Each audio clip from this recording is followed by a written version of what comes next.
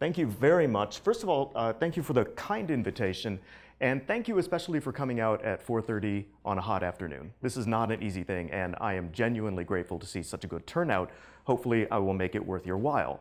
We're going to talk about milk, and this is not an expected topic for an Asian studies lecture. We don't associate milk with China. We don't associate China as being a milk-drinking country. And certainly these were the expectations that I had when I went into the project.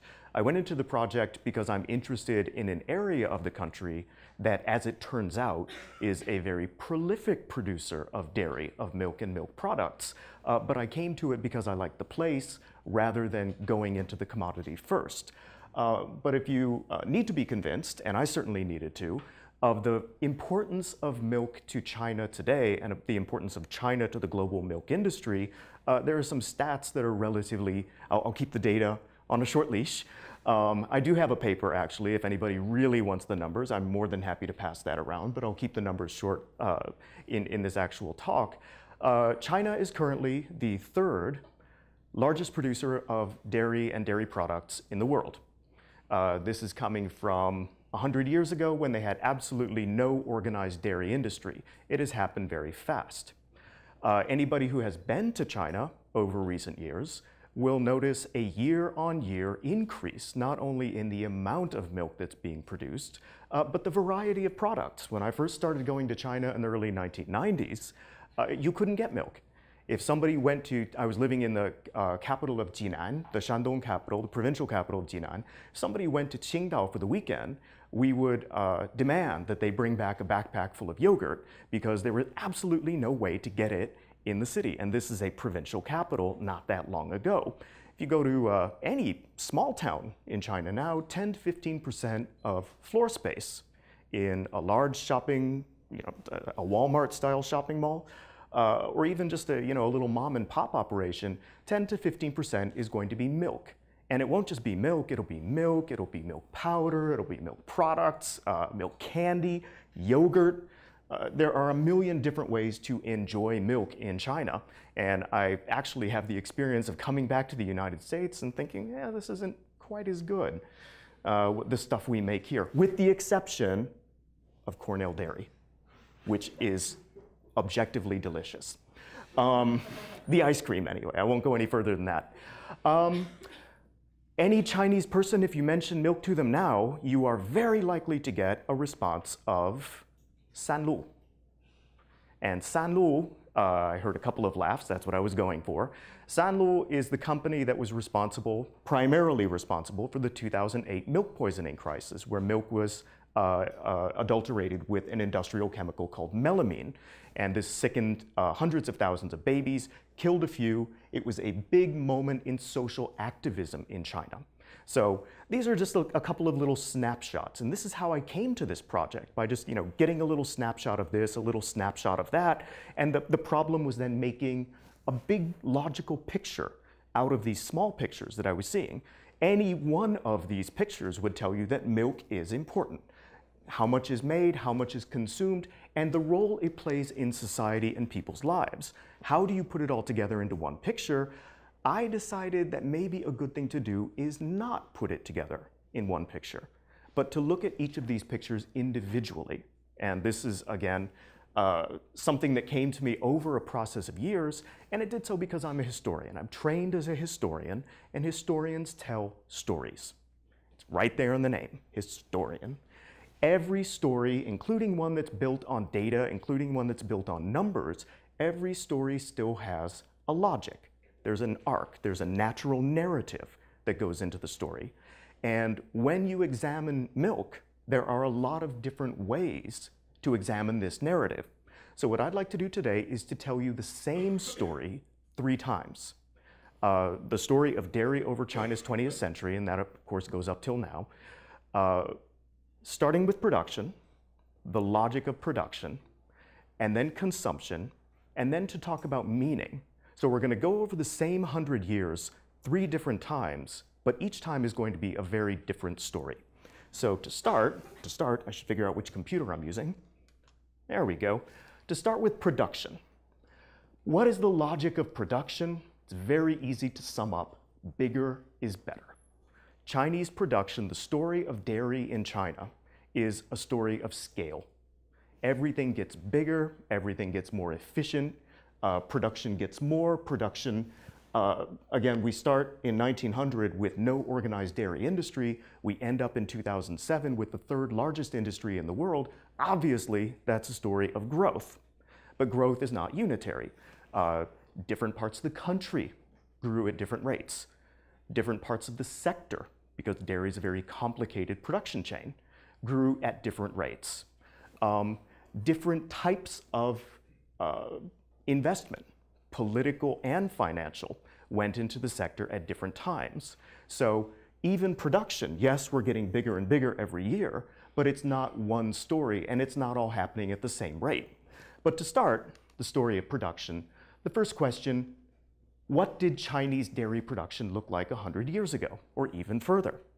Was there dairy production in China? Of course there was. China has a huge part of the country that's pastoral, grassland, Manchuria, Mongolia, Qinghai, and these were filled with sheep, with cows, with horses, so of course a lot of milk is being made.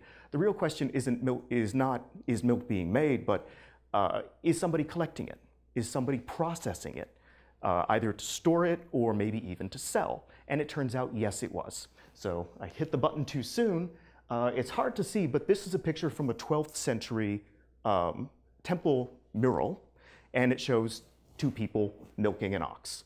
Wait a minute. Okay, no one from the ag school here. I just said that they were milking an ox. Come now, people. I know it's 4:30, but you don't milk an ox. No, really? Okay, anyway, milking a female cow, that's where you get milk from. Milking a female cow. What are they doing with it? They're making it into a variety of different products, surprising variety of different products, even at this early stage. You have something called tihu, you have something called lao, you have something called su.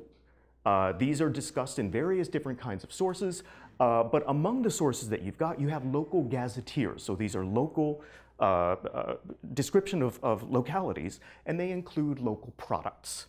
So there are places that would have these dairy products, and it's not always from cows, sometimes it's from water buffalo.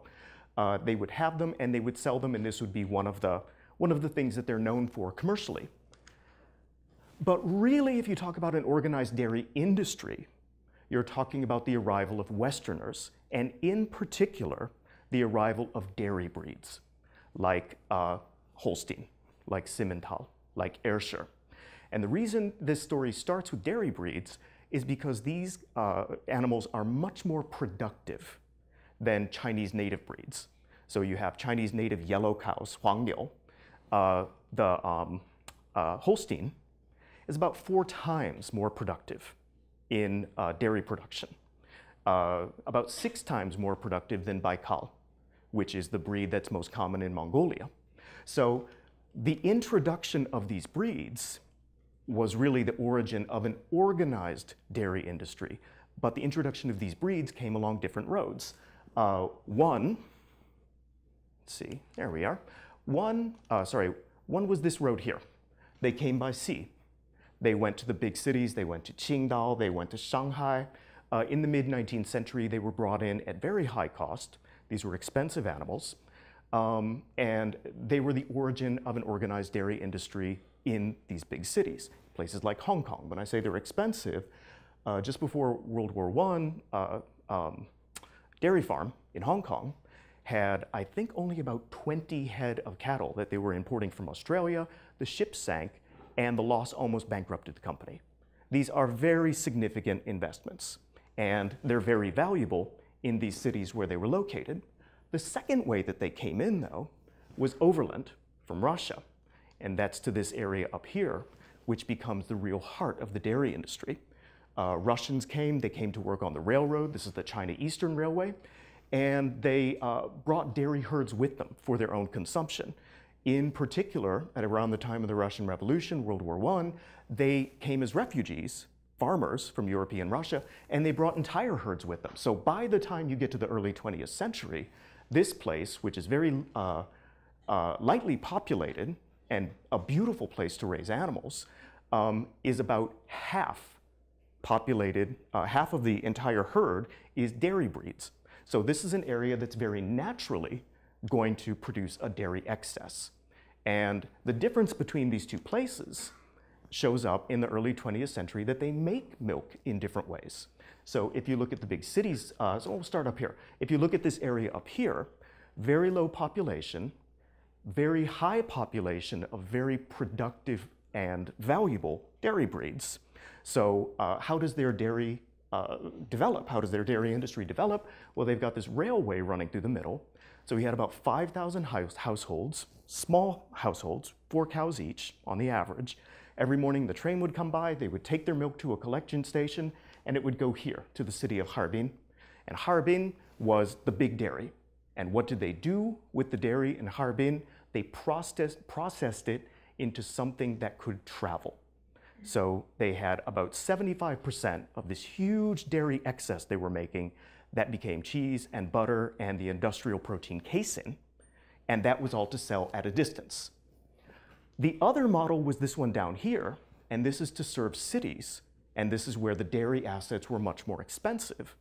And the model of production there was dairies that owned their own animals and produced for a local market. So the dairies that developed in these big cities, they tended to scale. So whereas here you had a lot of small farmers that were feeding a central industry, down here you have small dairies that over time have an incentive to grow into big dairies because that's where all the money is. So you start at the beginning of the century in Beijing and Tianjin and places like this, dairy would have maybe 5, 10 cows. By World War II, by about the 1940s, these have grown into big, very well capitalized commercial entities with maybe 60, 70, 100 cows.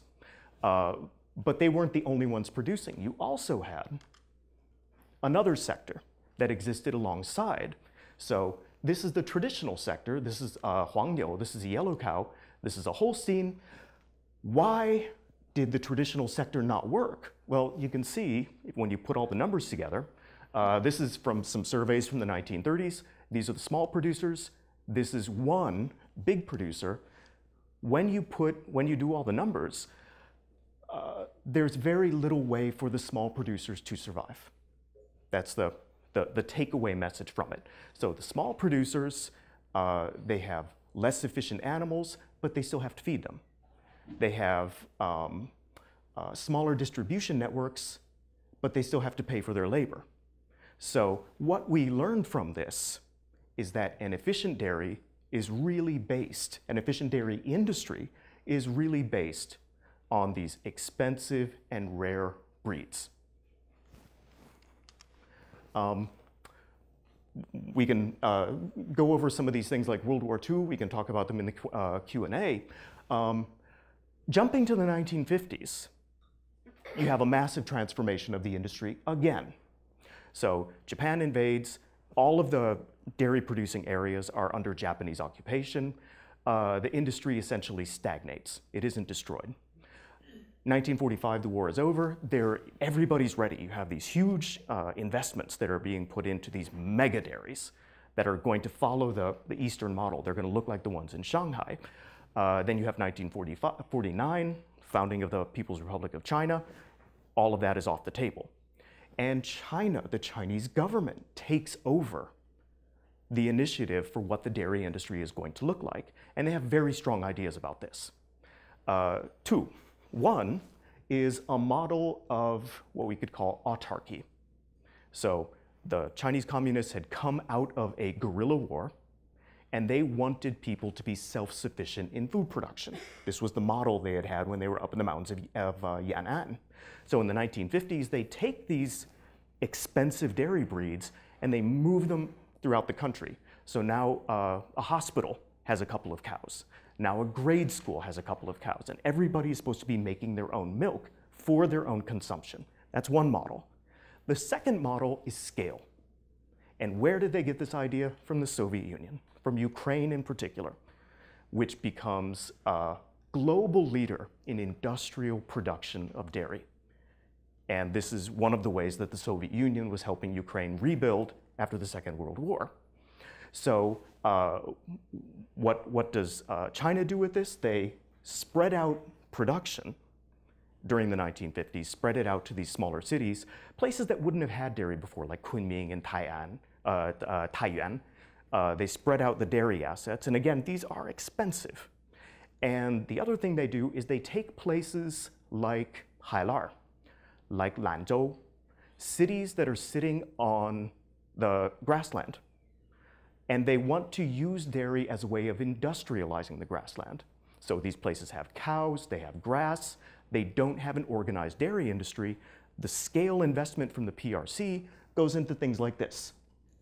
There are two big iconic projects from the 1950s, both from the first five-year plan. So high priority for the PRC government, big dairy in Gannan in Lanzhou, and the Hailar dairy, way up at the very top of Inner Mongolia. And these are remarkably successful, these initiatives. Herd size, so the number of cows you have, goes up dramatically. Basically, in the cities, it doubles. And the amount of milk being produced goes up dramatically. And this goes on through the 1950s. The Great Leap Forward in the late 1950s is a big problem, but not as big as one might think. The real problem becomes the Cultural Revolution in the mid and late 1960s.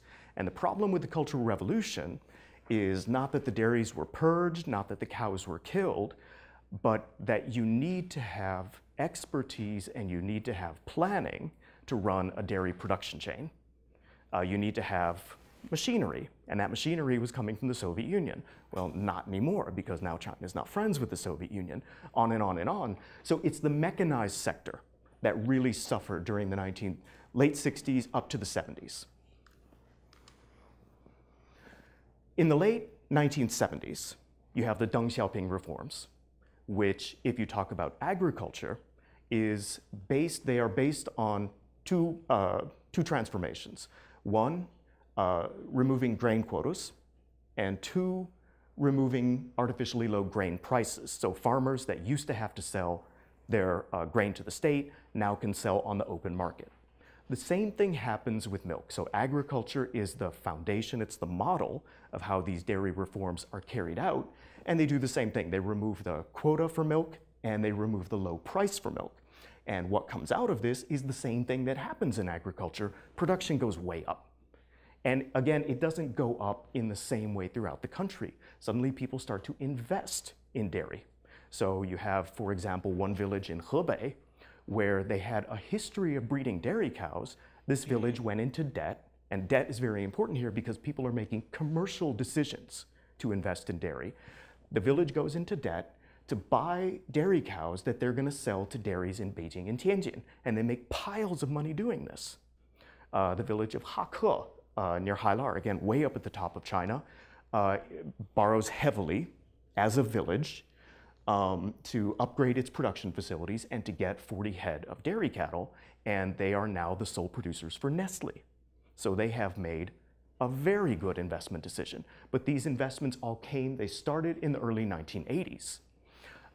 What has happened since then? A lot of things have happened since then. The industry has grown dramatically, and again, we're talking about growth. The industry has grown dramatically, but it's also consolidated.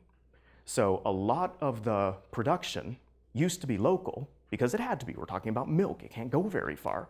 Used to be local. Now, because they can ship further away, which with ultra heat treatment, UHT treatment, now you can move everything up to Inner Mongolia, everything up to northern Manchuria, and that has become the center of the industry because you can. There's also political emphasis on consolidating, because after China joins the WTO in 2001, they have to face competition, foreign competition, for milk powder and things like this. So the government is pushing them, consolidate, consolidate. There is a price to consolidation, though, is that you get a price war. And out of a price war, you get an invitation to bad behavior. And the bad behavior that came out of this scandal after scandal after scandal. So we know of the big ones, those are the ones that make it into the news. There are dozens of these, and they start in the 1980s. As soon as milk becomes a valuable commodity, you have more and more incentive to misbehave. And that's where we're going to leave production for now, on misbehavior. What about consumption? Consumption is a different story. So production is its own logic. It just gets bigger and bigger. Consumption is more than just production in reverse. Because the question isn't how much is being consumed, but by who, in what form, in what way, and what does it cost people? How do they consume? So the other side of the question, who was China making milk and milk products? We can start with the same question in reverse. Who is consuming all this stuff and how? One way, well, first of all, one thing we have to ask is, were Chinese people consuming milk? Because there is a common received wisdom that Chinese people thought milk was disgusting. And so we have a missionary up here saying in pretty black and white terms, Chinese people think milk is disgusting. We have an anthropologist, we have the great historian Mark Elvin. They all repeated some version of this. Absolutely, 绝对, Chinese people do not drink milk. It's gross. Not true. They consume milk in many different ways. For one thing, they consumed it medically, and not just cow milk. This is a very TCM, Chinese medicine approach. So when they say that it's sweet and settling, these are Chinese medical terms. But this is from the 19th century. You can find other books that go back to the 13th, 14th century that give descriptions of milk in different forms as a medical, sort of an addition to medical diet. They also ate it because it was delicious. This is lao. So if you say cheese today, you call it nai lao. Traditionally, lao was this. Milk and sugar, you put them into a vat, you add a little bit of lao, you wait a day, and it becomes lao. What are they talking about? They're talking about yogurt. And this is from a book of 19th century, a book about Beijing street food. And it was cheap, so they give the price of the food here. Su. Su is another one that's a traditional dish. So what you would do with these, you take the milk, you mix it up, you boil it down, you mix it up, and the skin that forms on top with the bubbles, you take that off, and that's su. You can roll it up and you put fruit inside. And you see these mentioned. You see it mentioned in The Dream of the Red Chamber. There are two, there's a scene in the Hong Lou Meng where people are having a fight over a bowl of lao. And if you don't know what that is, it makes the fight a lot more difficult to understand. So who is consuming milk also comes to the question of what form. If you look at this northern, so the one that goes to Harbin, if you look at this northern production model, most of what is being made into a processed product that is sold far away. Butter, cheese, and proteins, 75% of it. But that still leaves about a half a liter of fresh milk per person per day in the city of Harbin. That's a lot of milk. That's probably more milk than you drink. And that's how much was left over in Harbin.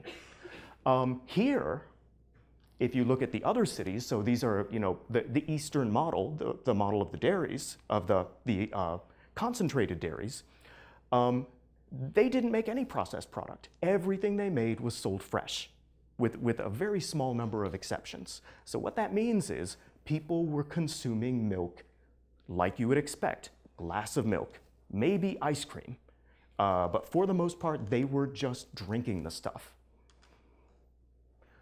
They were also giving it to babies.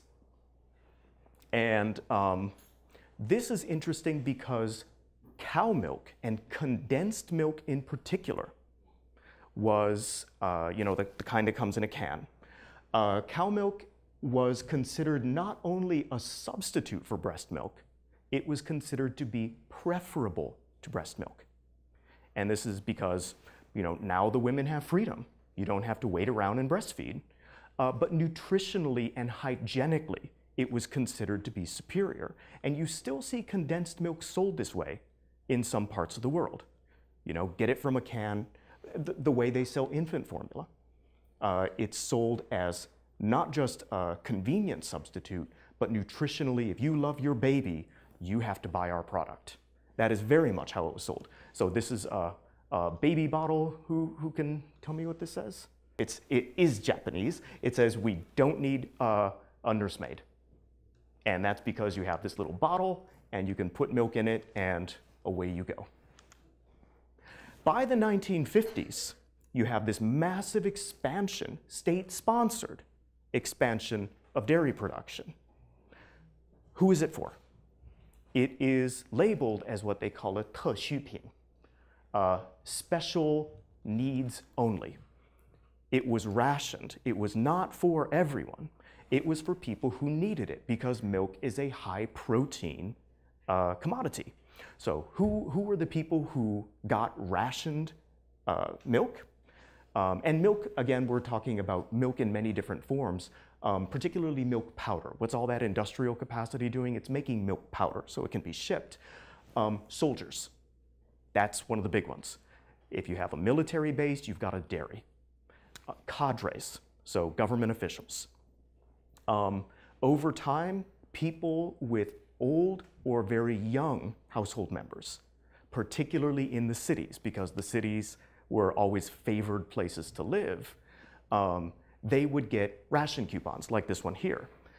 And Beijing, it came to about a half a liter a day per household of the households that got these ration coupons. So again, it's a significant amount that's being produced, but you are not able to just walk on, you know, as a consumer, you can't just walk in, give cash and buy it. You have to have these. So here's one from, well, we're missing exactly where it is. It's up there behind the light, but I think it's Shandong. Just some more of these coupons. Found them online. You can buy milk coupons if you need them. Now, what you would see, if you could see these coupons more closely, is the question of who's denominating it. Some of them are state dairies. Some of them are small producers. But they're not all coming from the same place. So even in this time that milk is very controlled, it's not a single production chain. The 1980s, what comes out of the Deng Xiaoping reforms? A lot more milk is being made.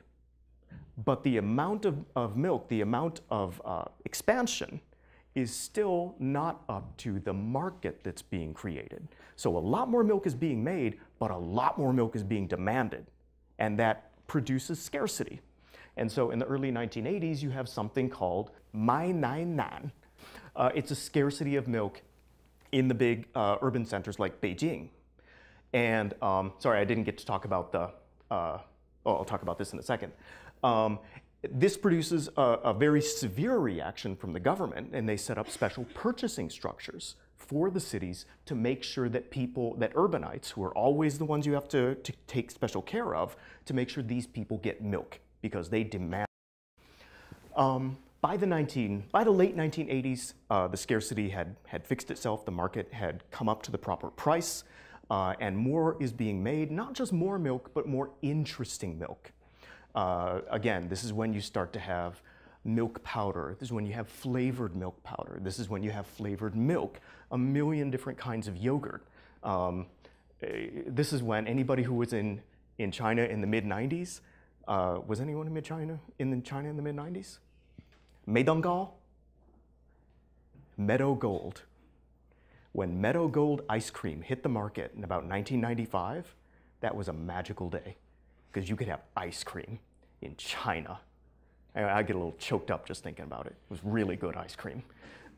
You start to have these. You can have these delicious consumer products because it's commodifying. But even then, why do I put this up? Because this is the king of Chinese dairy products, White Rabbit candy. It looks like basically little milk-flavored Tootsie Rolls. And these are from the mid-1960s when Zhou Enlai met Nixon. He brought a bag of White Rabbit candy. This is iconic and they are genuinely delicious. So by the 1990s, you have enjoyment of milk. It's becoming more commonplace. By the 2000s, it's not just commonplace, it's indispensable. It's not a product you like to live with, it's a product you have to have. And the best example of this is when you have the melamine poisoning crisis. You have a crisis in 2004, and then you have the melamine crisis in 2008. After these crises that are deadly and well known, the market for milk stays stable and it continues to grow. So you tell people, you know, milk in China, they'll say sanlu, and then they'll run off and buy some because Chinese people cannot live without milk. Meaning, what does milk mean? Nothing means more than the food we eat. There are layers and layers of cultural meaning in any food. One of the traditional images, so if we talk about traditional images of milk, is of course motherly care, motherly love, breastfeeding. So you have Buddhist images of tigers that are weaning, fierce animals like tigers that are weaning the Buddha on their milk. I mentioned the dream of the red chamber, that there was a fight over this bowl of lao. Just have a look at this. I hope you can read it from where you are. Why is this so significant? Because the people who are fighting over the bowl of lao are the women of the household, and the one who wants that bowl of lao breastfed the young master. I gave him my milk. He's going to keep this milk from me? I don't believe it. Drinks it off and runs away. These images are there. Even if milk is not a daily, common item of consumption, it's still something that people think about. The changes come when milk becomes a commodified product. And then the images get joined, the traditional images get joined by images from advertising, as they do. This is when we start to talk about milk not just as convenient, but as modern, as uniquely healthy. People call it the perfect food. Uniquely healthy, something you have to have. Cow milk, you have to have it for your babies. You can't, breastfeed them. You have to have this better product. It's uniquely nutritious. And again, if we're talking about the early 20th century, there is a lot of emphasis on the health of the nation. So there's political reform that is all mixed up with this idea that we have to build ourselves spiritually and build ourselves physically. So we need to have people, Chinese people have to eat more protein. Why are they weak? Because they don't eat meat, they don't eat rice. And milk was a very commonly prescribed way of getting out of that protein deficiency. To marketing images, once you have the 1950s, of course, all these brands have run away. Now it's the People's Republic of China. You have propaganda images of milk, and this genuinely surprised me. One of the things you can do with PRC sources is you can do a word search, a keyword search in the major newspapers like 人民日报. And I did a search for 牛奶, and over 70 years, I found 5,000 references to milk in the state newspaper of China. That's a lot. That's about one every 5 days.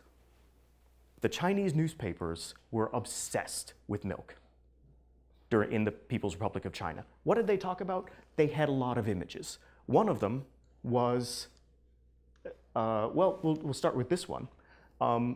Milk is necessary. Follow this chain of logic. Milk is necessary. Everybody needs it, especially babies and old people. America produces a lot of milk. Americans cannot drink milk. That is evidence of capitalist depravity. And so one of the symbols that came up repeatedly was American farmers pouring milk out because it was not economical to sell. And meanwhile, people are starving. This is the image that comes up here.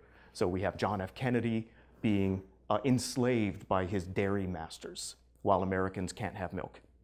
The converse of this is how much milk is available in the Soviet Union, in these socialist brother countries, like the Soviet Union. Soviet Union was one of the biggest consumers of milk. They drank about twice as much milk in the Soviet Union as they did in the United States in the 1950s, and about 100 times more than they did in China. So all this talk, while they're talking about milk once every 5 days, nobody's actually drinking the stuff. It's kind of a dream, but it's a dream that is attainable because look what they're doing in Russia, look what they're doing in the Czech Republic, East Germany, what have you.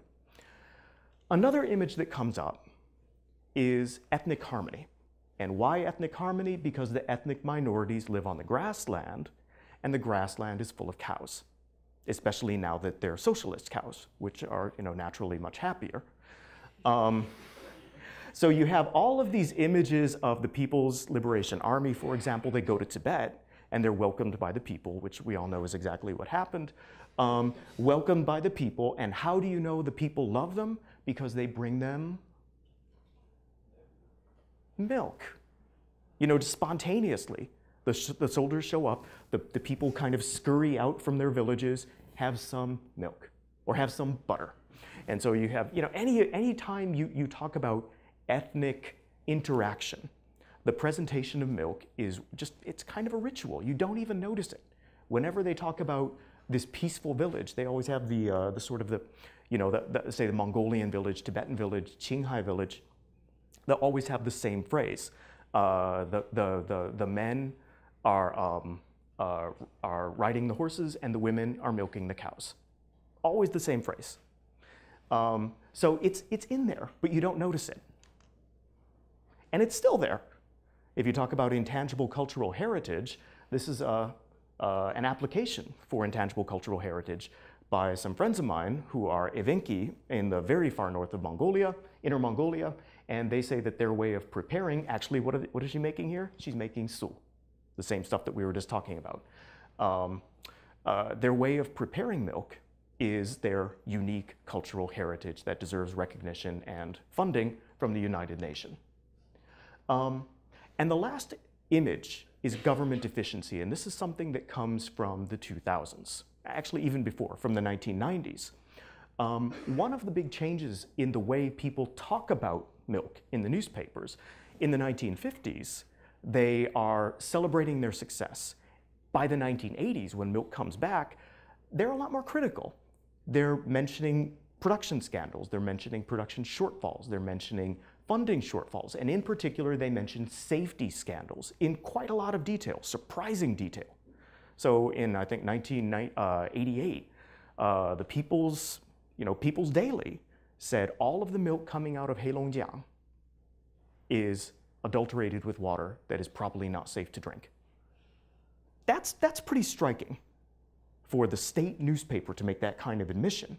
But they always, sort of temper it with one thing. They always temper it with the idea that we're fixing these problems. So what comes out of the production scandals of 2004, 2008? This is, dumping all of the milk that was tainted with melamine.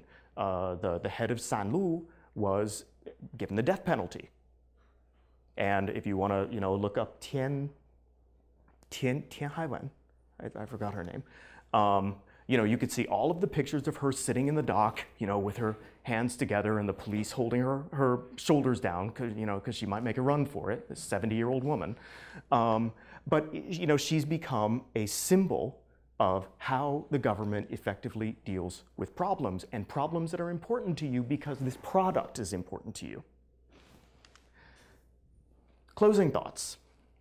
This was, I hope, a fast, and unfortunately I can't find a clock, so I hope I didn't go terribly far over time. What's the value added of looking at these processes individually?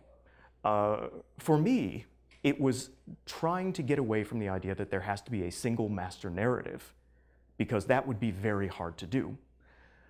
It also let you put these chronologies on top of each other. For example, when did the newspaper talk about milk the most? When production really was not reaching anyone. When you're talking about something like 2.5 kilograms of milk per person per year, which is vanishingly small. It's like 1 glass of milk every 2 months. But they were talking about it constantly. That kind of juxtaposition comes out when you make these chronologies separate. But I think the real value, for me, the real value of looking at them this way is that the people who dealt with dairy historically, or food historically, or now also had very individuated needs. So the story that they would want to tell about milk would be very different depending on who you ask. You ask a cadre, a government official in charge of a dairy, tell me about milk. And he's going to tell you one thing, more, because that's his job, and that's what he thinks about.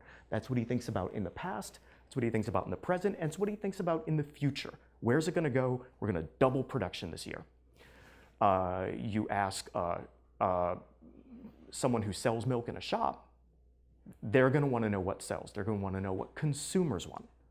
And you go on a blog and you look at, and there are dozens of these, got to be hundreds of these, parental safety blogs, where people are saying, what is safe for my children to eat? They are very naturally obsessed with this question, and they will have very different concerns altogether. And these narratives are individuated, and again, because each one has its own logic, it doesn't make sense to put them together without a reason to do so. So this, for example, I think is going to be what most of us, if we ever have to deal with questions like food production, food sales, food markets, this is what most of us would see. And this is 95% of what's published. It's industry profiles. Industry profiles are data, they're stats, and markets. It's interesting, it's important, but it's not the whole story. So that is all I've got for the moment, and thank you very much for listening.